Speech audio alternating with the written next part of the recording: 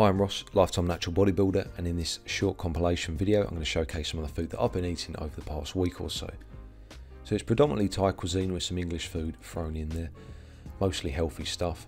Don't get me wrong, I do eat some unhealthy food, but I'd say the bulk of it, the majority, is healthy home cooked food. So typically I'd have a very large lunch after training session. It makes sense, this is when your appetite is at its peak.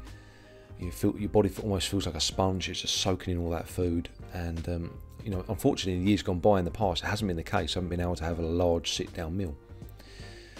I am now, and quite enjoying it.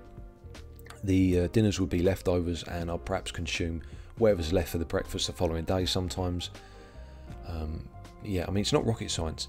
If you want to be bigger than the average person and carry more muscle mass than the average person, then at some point you're probably going to have to eat more food on a regular basis than the average person. It becomes more important as your training journey continues. It's perhaps not as important when you first start out because your body is so sensitive to whatever training stimulus that you present it.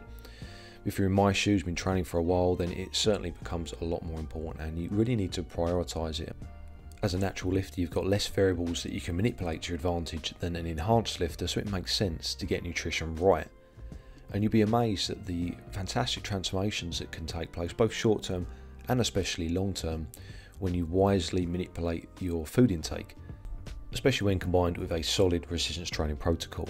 It baffles my mind how people continue to take steroids without actually getting the basics right of training, recovery and food, all the while attempting to achieve a physique that's perfectly attainable as a natural. Most people want to look like, you know, a top level natural. They'd be happy to look like that and have that level of muscularity, yet they feel that they need steroids to achieve this. And it's very unfortunate how the industry has become like this, that youngsters feel they need it. It's essential to the bodybuilding journey. It doesn't have to be like that.